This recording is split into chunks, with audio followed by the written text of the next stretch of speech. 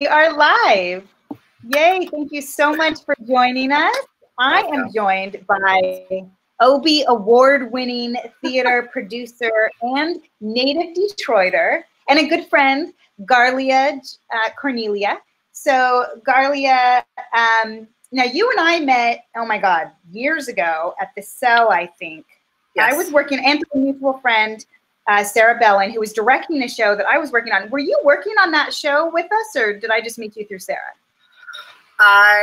So I worked at the Cell at the time. I was their director of development and marketing, and I took photos. Basically, it was like me jumping into.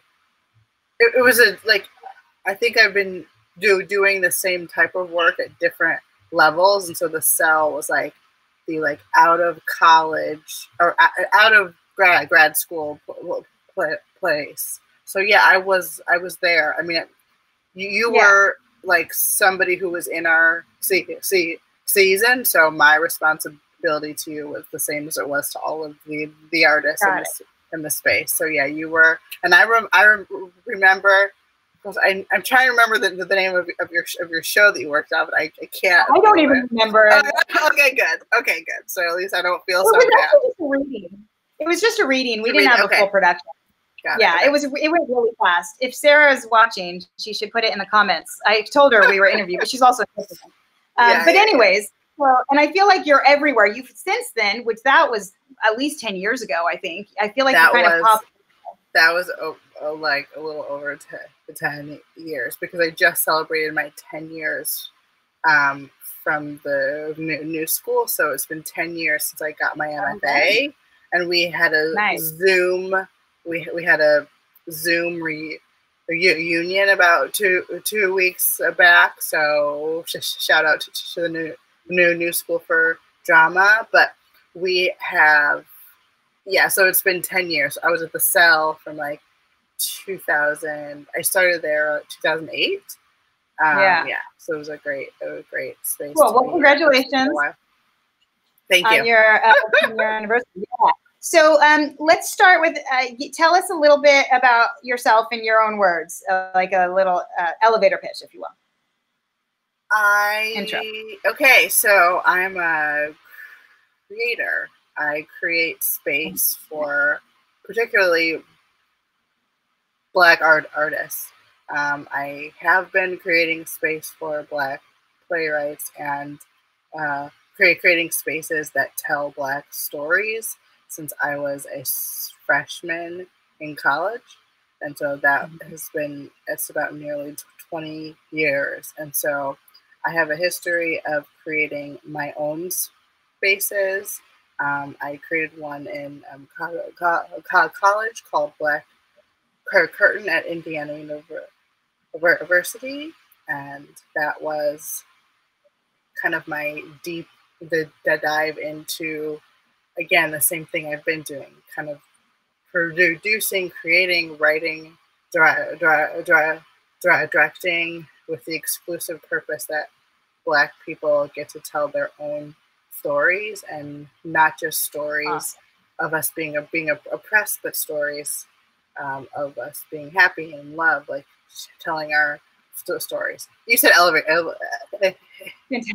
elevator pitch, and I am always long-winded, so that was not an elevator pitch, but I create spaces for Black artists to tell stories. I also create, and then under that is I create spaces for underrepresented people and artists. So I have a speech impediment.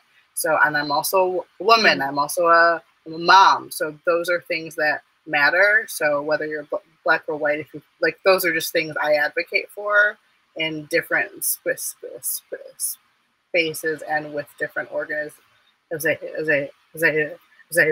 So I've always had an activist part to me. I used to wear an HIV/AIDS pin when I was 12 at school because I thought it was important. So, yeah. Nice. Well, it's hard to. But that's okay. You do so much. I was actually really eager to hear in the elevator how you were going to do that. So I thought you did really well, actually. And we're going to cover everything that you do as much as possible. A lot. Yeah.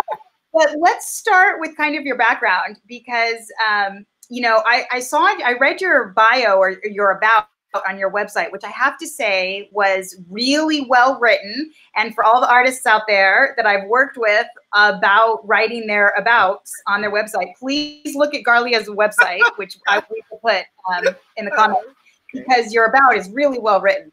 And your kind of your vision is very clear. And actually your vision came out in your elevator pitch as well. You're very focused on what you're doing with all of your projects and in your work. There's definitely a through line there. So anyway, so you grew up in Detroit, and now your father was, you know, international, and you've kind of had this staple in the theater and in the arts since very early on. So tell me a little bit about that and your family and that. And growing up in Detroit. Well, Detroit was a great place to grow up. I loved being from there, but I think when you're from a place, that's what you know. So I have a lot of pride for Detroit, and I think anyone who's from Detroit, we just have a lot of pride for our city.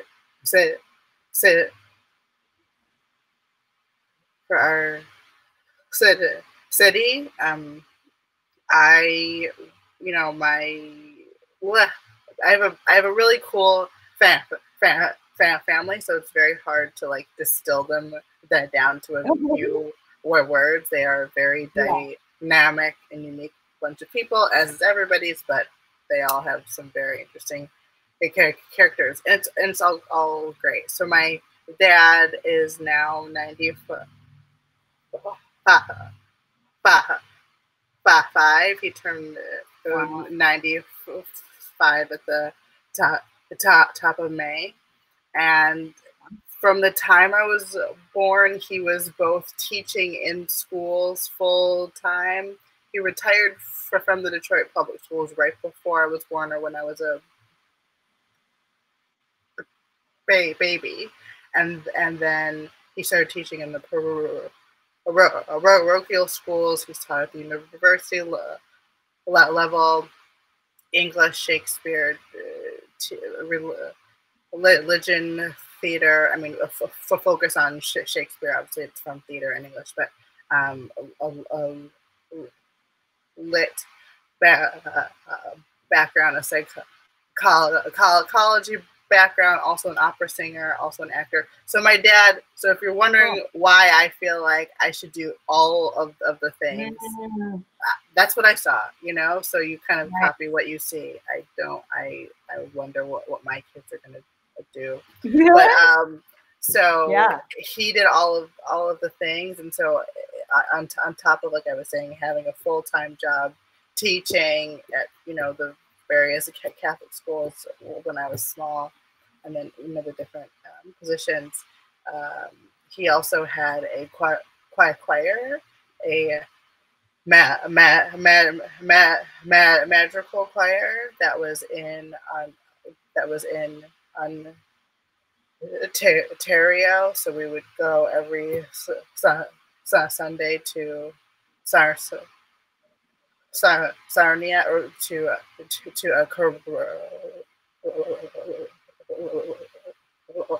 Rana in Sarnia, and then he would have his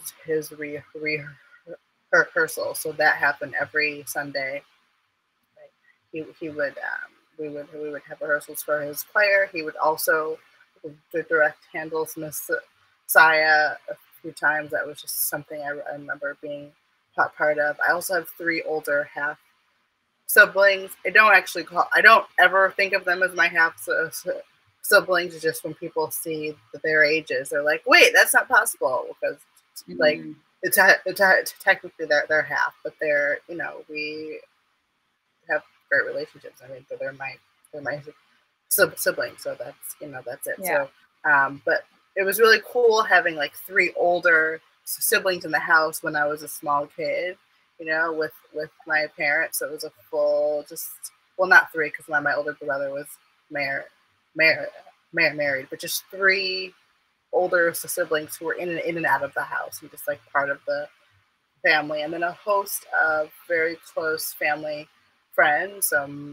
Something that everyone in my family really does well is we attract really cool people, and kind of they turn into our family.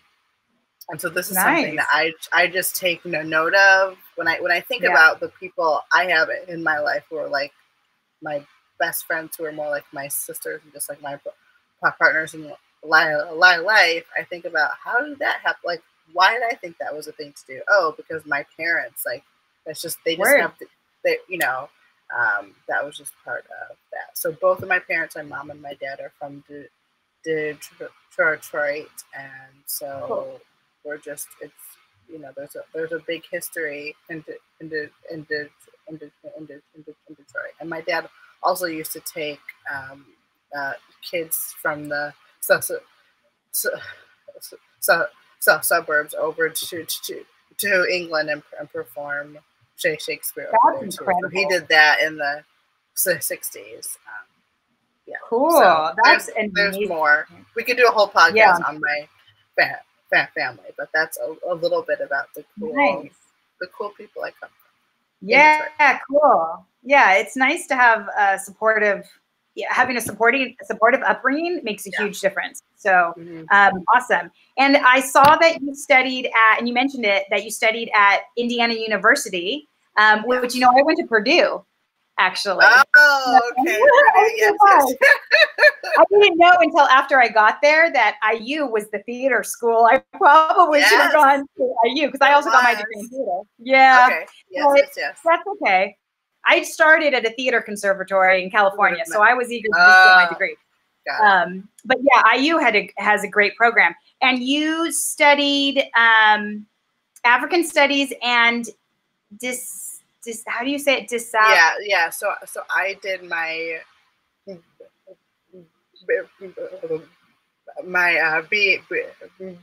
BA in theater, drama, and English, and then I worked on an MA after that in African diaspora studies, and so that's just the study of Black culture throughout the diaspora. And part of my reasoning for working on that master's before my MFA was, I just felt like I really wanted to have the tools to write stories and be immersed in telling stories from the Black experience and for the Black experience. And so that was really my way, just to set myself up. Like yes, I am Black, but that doesn't mean I know everything about being Black. This is a white person doesn't know everything about being white. So that was just a stepping stone for me to begin this journey in holding space for Black artists. Yeah, cool. Okay, and then I want to get to your projects and everything. But since we're there, I think it's fascinating your kind of approach to representing Black voices and underrepresented voices. And so I'm curious now, of course, the hot topic on everybody's mind is the Black Lives Matter movement that is happening right now and gaining momentum, which is exciting and scary and overwhelming. And I'm really curious to kind of hear your take on everything, where you're at, what you see happening. What are your thoughts? I mean, I have so many. I just had to kind of jot down notes. I mean, I think this is a really important time for the movement. That would be the freedom, like true freedom for Black people, and you know, the inhumane and cruel death of George Floyd was just the tipping point of something that's been going on for 400 to 600 years. Right. And so I think what is this momentum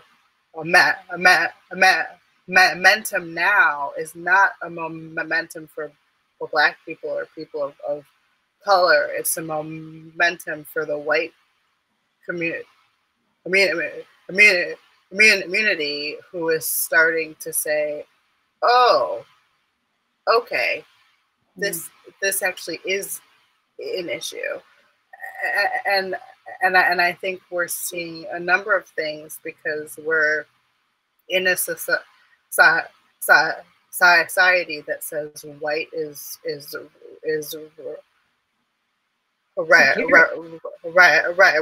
And so because white is right, and because white is at the top, when white people start to say this is an issue, then it becomes momentum,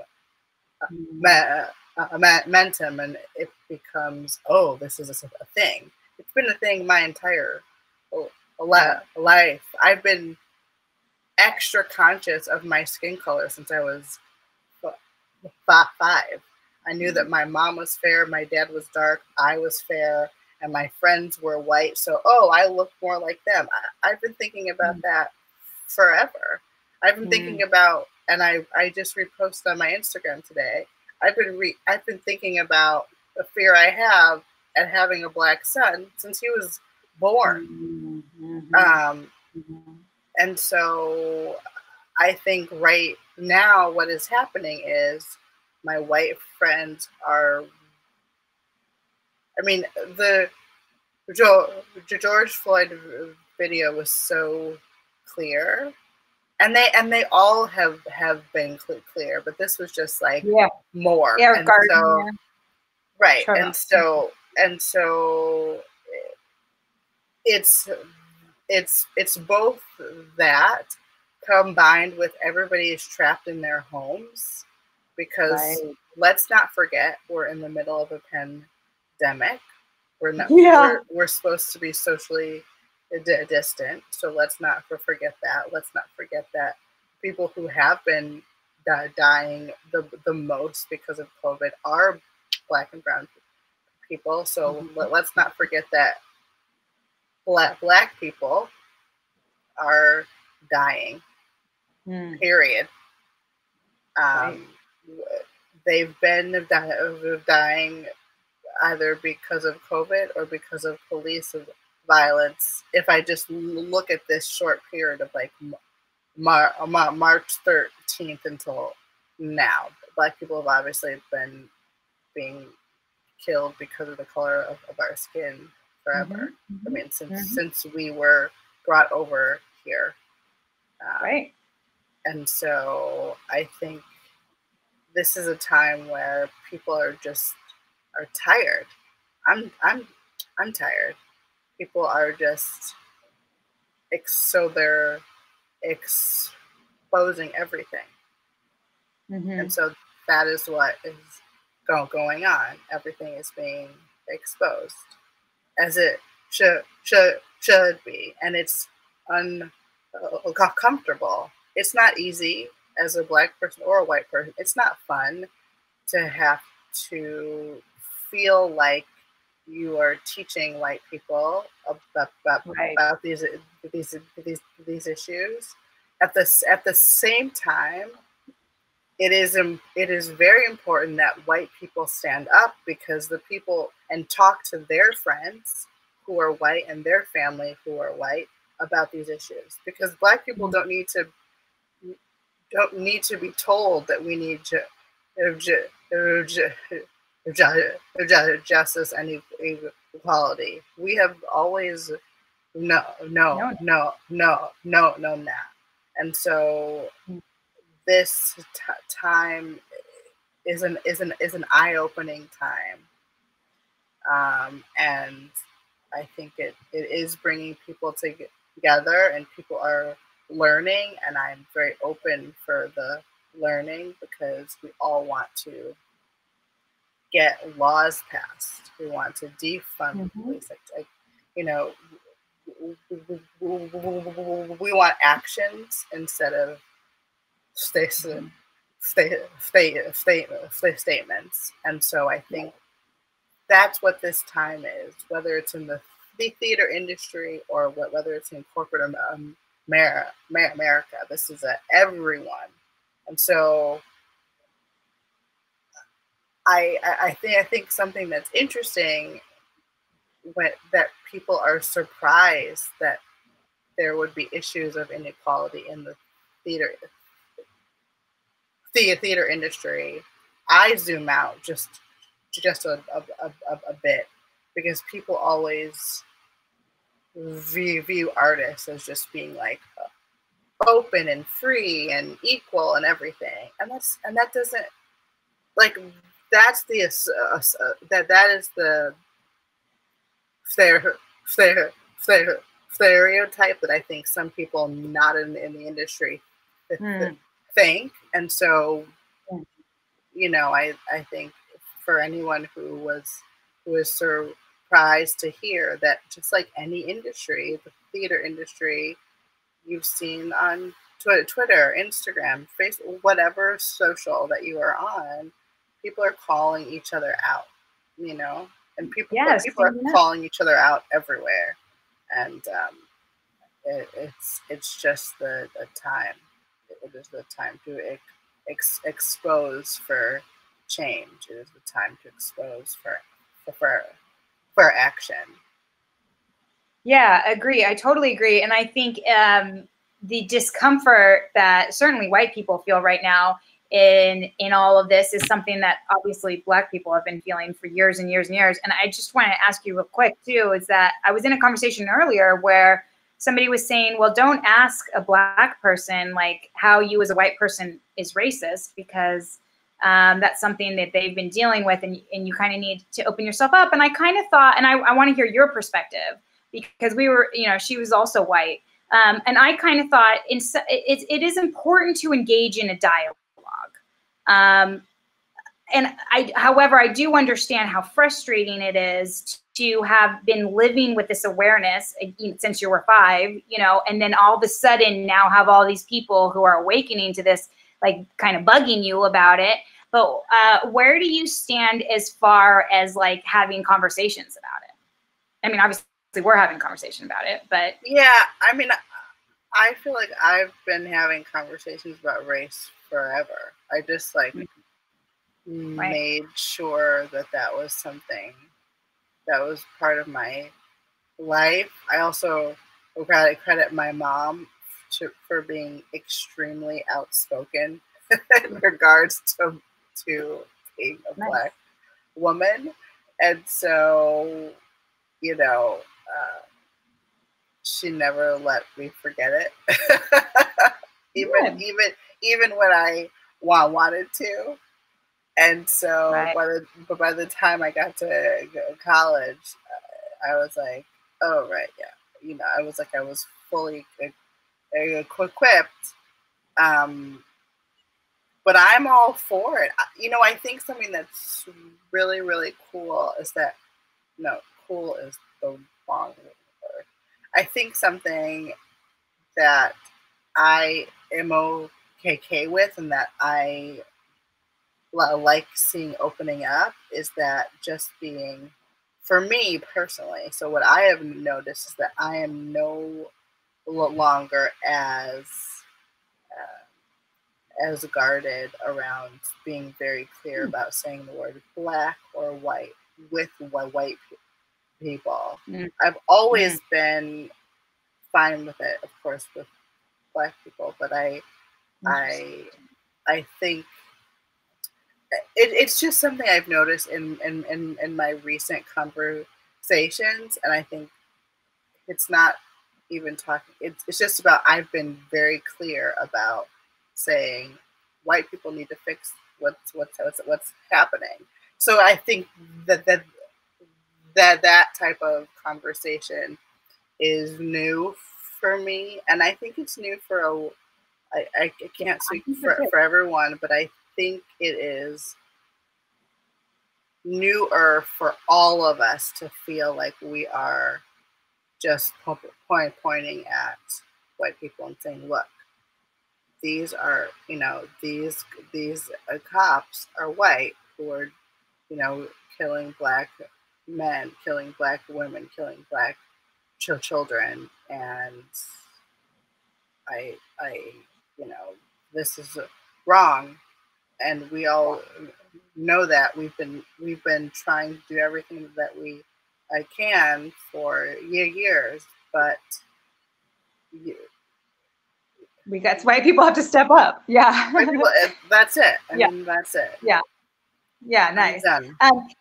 So the theater community, at least from what I saw, and you know, and I am zoomed out because I work with artists across discipline, but I feel like the theater community was a little late to the ball game as far as making statements or kind of acknowledging the Black Lives Matter phenomena. Not totally surprising because I feel like theater is always a little late in some of these things.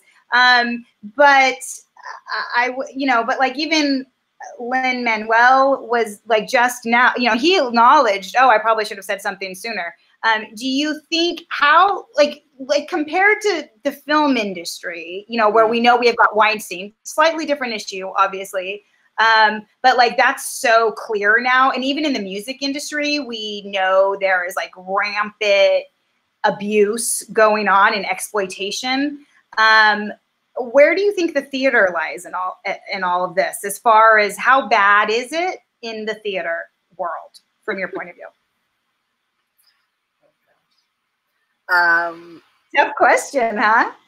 It's not tough. I just, you know, I mean, you want to be political? I always am. I think that theater. I mean, I think it kind of goes back to what I was saying, is that theater is like any industry, and so for people who are surprised, like, oh, I didn't think it would happen in the theater. Well, why not? Like, just because we're in the arts doesn't mean everyone thinks everyone's equal. Just because we're in the arts doesn't mean that systemic racism is gone. Just because we're in the arts doesn't mean that there isn't a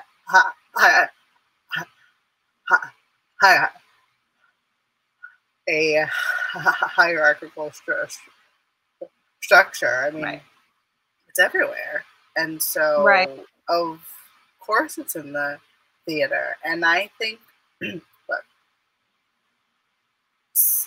I was supposed to write an essay maybe a couple months ago, and I was really wanting to talk about the lack of Black leadership.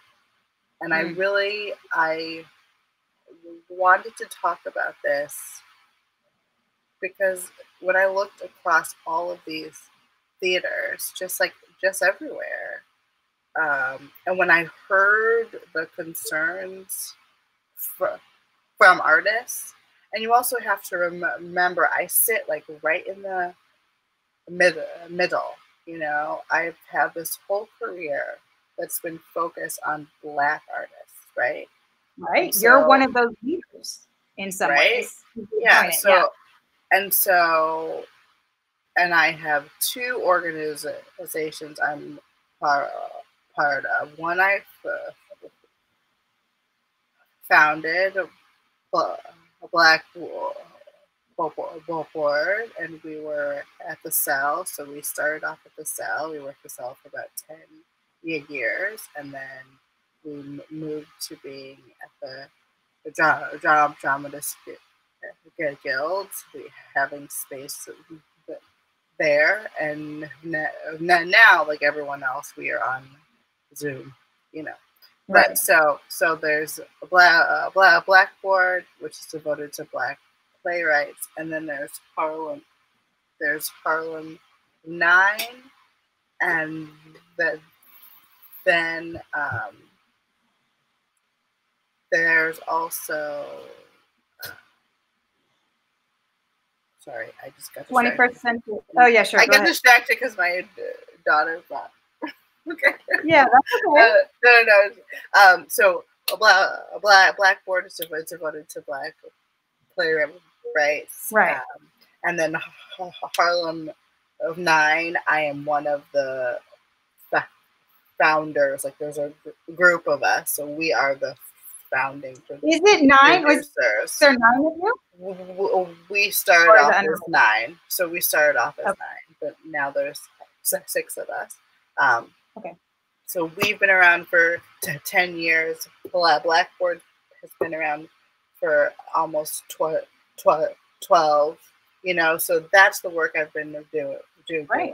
And so then I'm also now, you know, I do work for a predominantly white institution. Yes, I work. Yeah. Oh, can I feel that? Yeah, it's, you know, I mean, it's a fact. So, yeah. But so I think I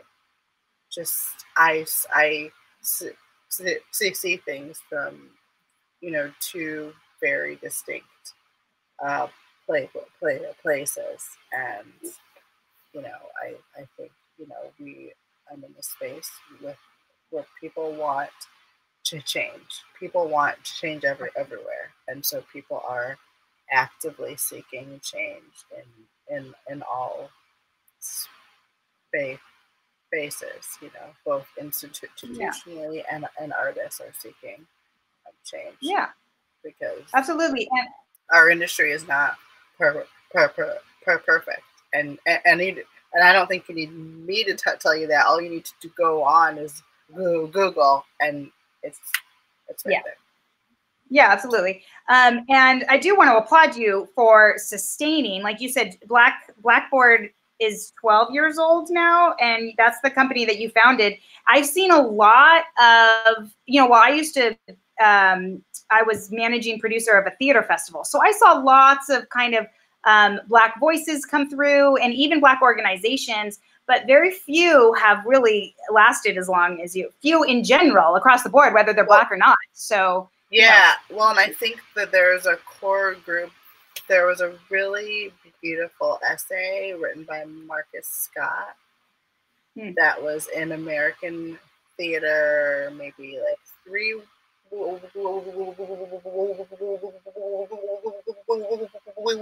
weeks ago. Oh, recent. Okay. 3 weeks ago. And it really named the Black theater organizations that have been doing this work for a number of years. So there's not only there's NEC, right? Are they still around? Yes, but the ones that he was particularly speaking about were the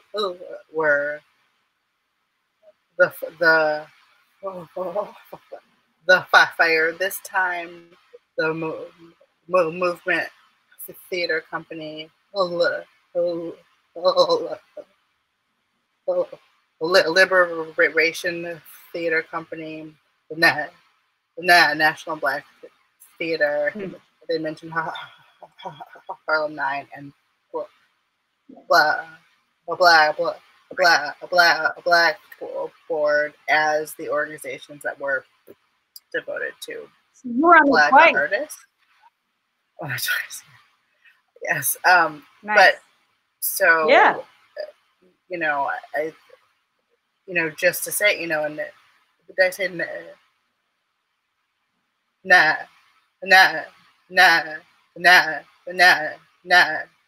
National Black Theater. Black Theater. Yeah. So said that. Yeah. So these organizations have been doing the work outside of white institutions. They've just been doing the work for years. So I know I forgot your question, but I had a point to all of that. I think I was just saying that there was a great essay that really named some organizations that have been doing this work. So if people are interested in trying to find Black theater organizations, that's a list. And then there's also that's a list kind of here in New York. Oh, I was just saying, like, so yes, Blackboard and Harlem might have been around, but I feel like there's a core group of us. Oh, and also Keith Joseph Adkins. Oh my gosh, Keith, I'm sorry. I just my okay. I will provide the link. Blanked. Yes. We will provide. We'll put the link for the Marcus Scott article down there that has the list. Great. Because I think that's it.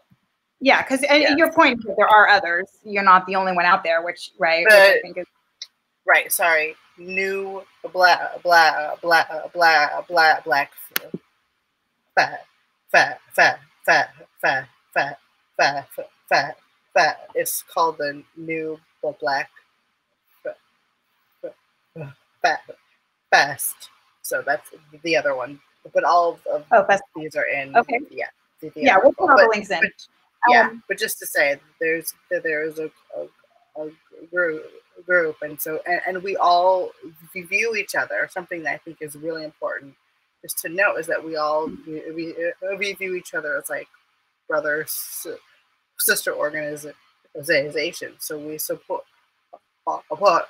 the work that each other does, and the artists in our community have kind of been through each of our programs to develop their work at different times. We've seen these artists grow from being new to being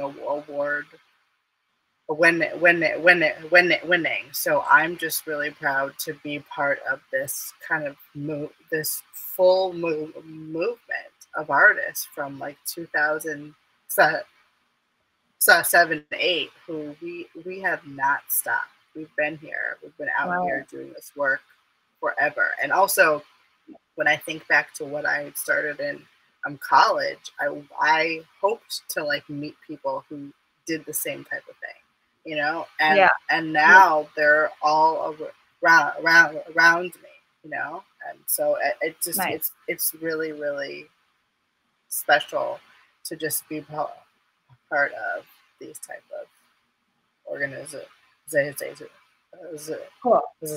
focus on Black artists. Okay, great. And we're going to wrap up here pretty soon, but I just want to kind of give a shout out to some other things that you've done.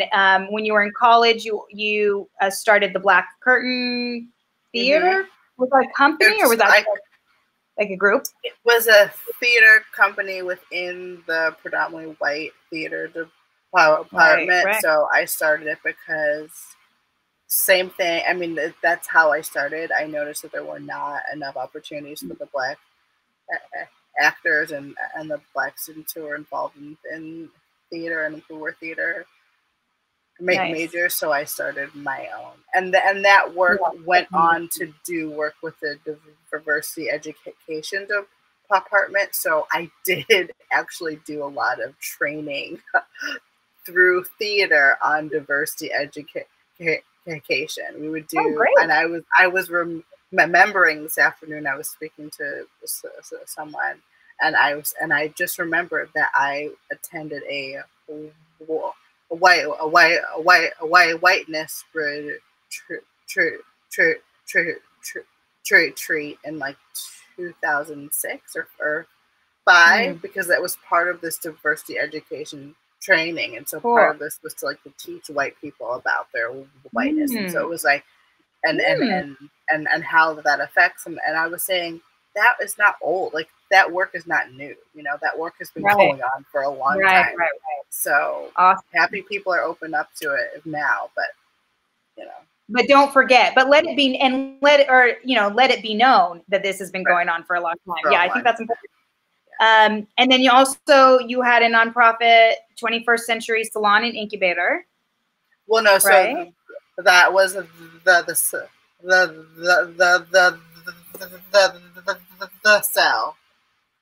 Oh, that was the cell. That was at the cell. So the cell was at the time. I do not know.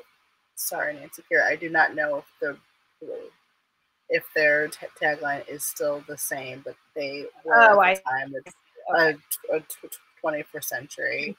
Salon. Yep. So there, and it's still a very, from what I know, there's still like a very salon type space, but really incubating something the cell does really well. It's just kind of incubating artists and kind of taking people in, and so that fit with who I am as a human. Yeah, with your vision.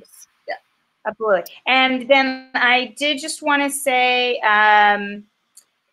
that Harlem 9 won an OBIE award for 48 Hours in Harlem, the festival, right? Yep. The festival won an OBIE award a week before I gave birth to my son outside on the sidewalk. Oh, really? Wow, that's an eventful week. Okay. It was. Nice. And then lastly, I really wanted to talk about Patreon with you. Oh, yeah.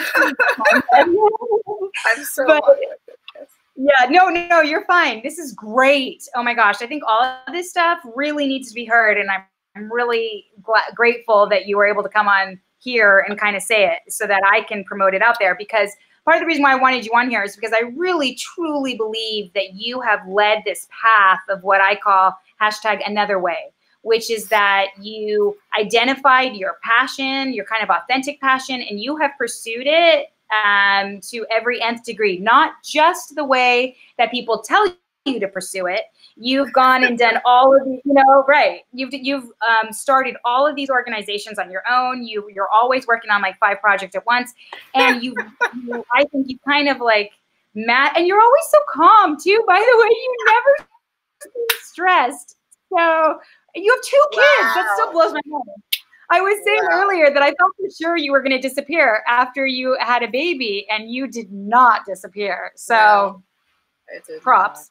Not. I did. But anyway, so Patreon. So I think this is also something that I've worked, I mentioned to a lot of artists that I work with. And I think Patreon in so many ways is the new model of the future. It's the artist's version of DIY career making, you know? And so tell us a little bit about your Patreon, because you've really, because I think a lot of people might say, but you've got so many projects going on and you work for the public, which is this like other thing. So how have you been able to like launch and sustain your subscriber base on Patreon?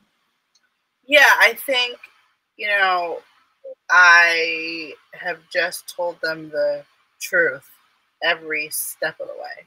So I found out about Patreon through actually Kira at the cell.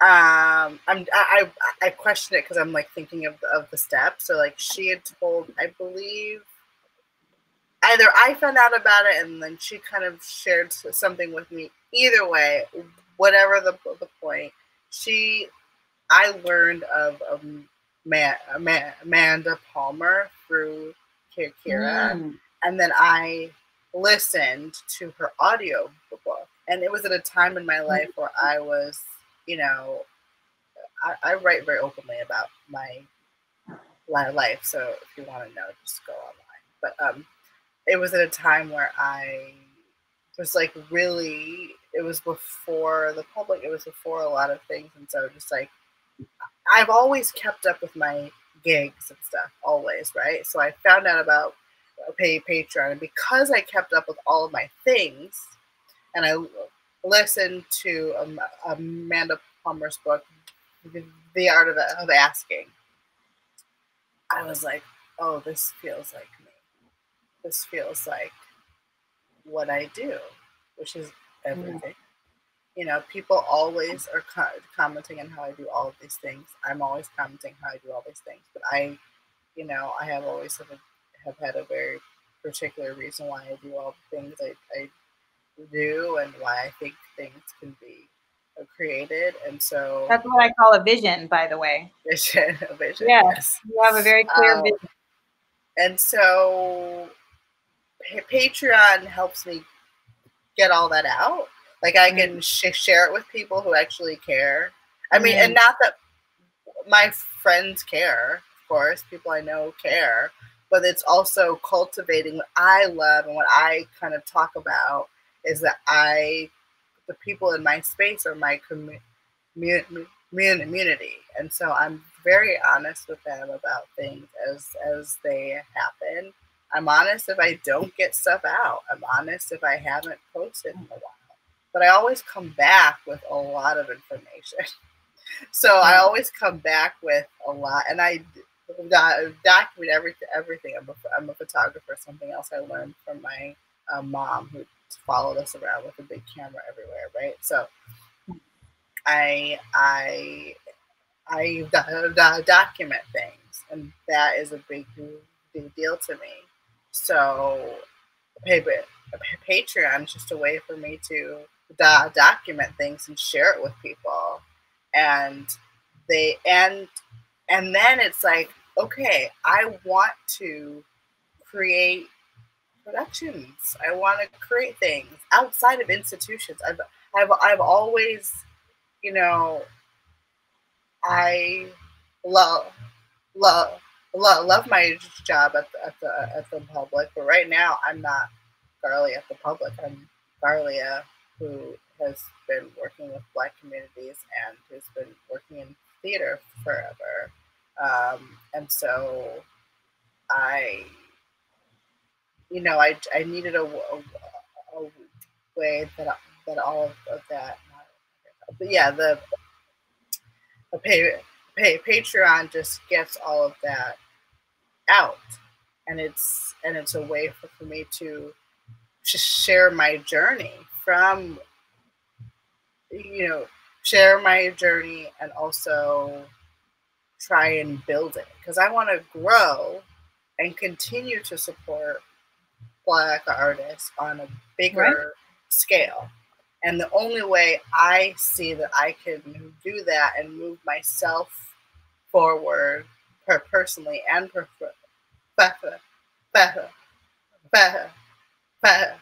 professionally, clearly through my vision, is with something like a Patreon.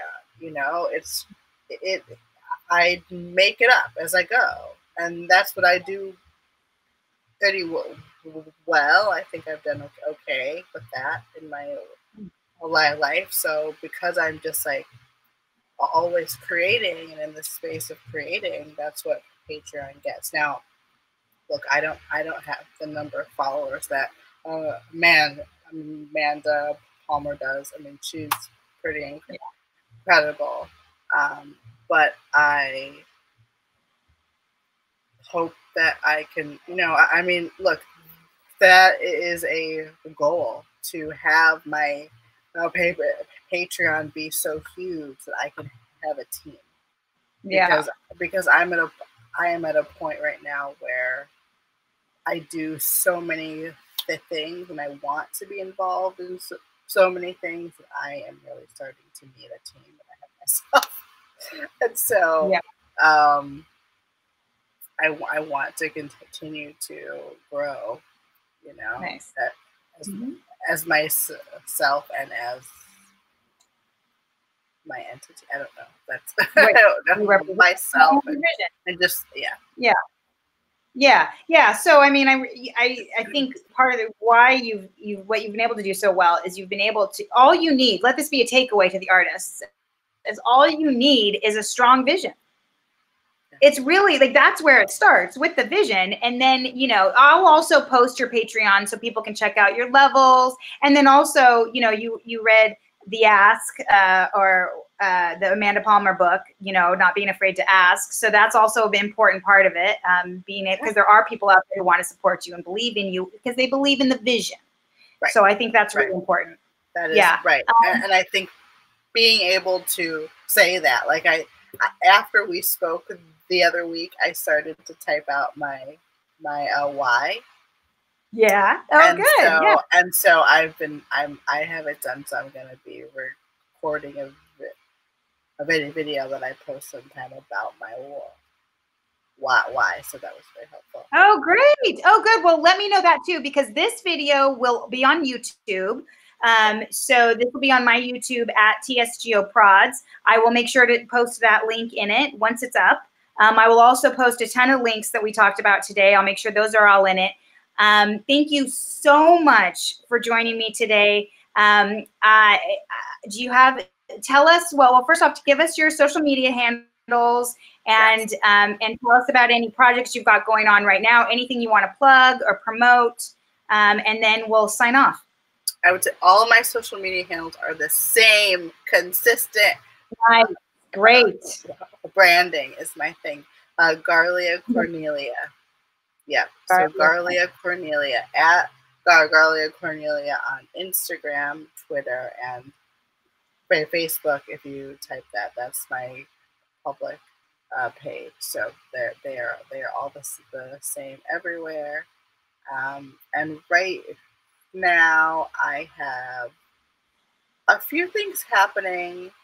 I don't think I can really like expose them. There's something I've just like in my head that I've just started working on that I've been talking to some people about. So that, and then I think just to know that everyone is focusing on the digital stuff. I think something I learned how to do quickly during this time of social distancing was I learned how to live stream on OBS. So I also am the chief rep of New York City for PAL, the Parent Artist Advocacy League, and so that just goes back to my like very big interest and desire in supporting parents. So when you said you thought I would go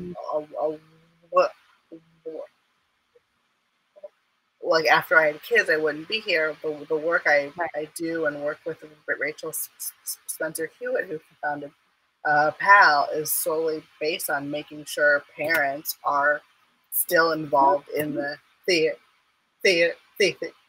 space. So I've been just really involved in that work, and the public has created some great space for parents as well. So it's been really great to be involved in that through PAL and then also a little institutionally. So so anyway, I produced and video edited and then live streamed a play by Jenny Lamb called Mother Load, which was a benefit for PAL's Emergency Child Care Fund grant, and that was over Mother's Day a weekend. So that's something in the past, but like it's a skill. I've like taken my photography. I always do something with visual or the digital. So instead of doing photography right now, I'm focusing on like video editing or live streaming if I can. So that's just something I enjoy, and it's nice to get back in the editing space and just like hone those skills again. Because again, it's just like taking me to the next level, because then I use it for Blackboard. So we've been doing a lot of Zoom readings and Zoom community nights, because Black artists still have stories to tell. So we're still able to do it, and we've actually been really successful. I've been really happy about the turnout for Zoom stuff. So that's been great. We've retained people. It's just been great, and people have had really great conversations about these plays over Zoom. So that is the point, to be able to just support artists. Support artists at any level, and they get to tell their stories have an audience, and it's really awesome. So that is. I mean, there's a lot of things. So that's what I know, because you're always doing so much. That's what I will end on, to share that in particular. That's something I learned during this time. But again, like, I didn't release a statement for Blackboard because we've been here, you know, like I don't need to release a statement. The work I've done is the speaks for itself. Statement, you know. So yeah, and I think and I just continue to find ways through those channels to make space and to educate people and to support. Like, advocacy is huge. There's more examples, but I'll just tell those stories on my Instagram. And so go check it out. Yeah, awesome. Thank you so much again. I also just have to say that you were one of the quickest that I saw in the theater community, certainly jumping on OBS especially. I mean, I know people who are still, a lot of theater people are still trying to wrap their brains around it. And if I thought you had time, if you're interested, let me know, because everyone is looking for an OBS consultant, by the way. Well, I'm not an expert. I just like, I learned it, but I'm right. There are experts out there. I'm still learning, but thank you. It's a skill. It's a new skill, you know.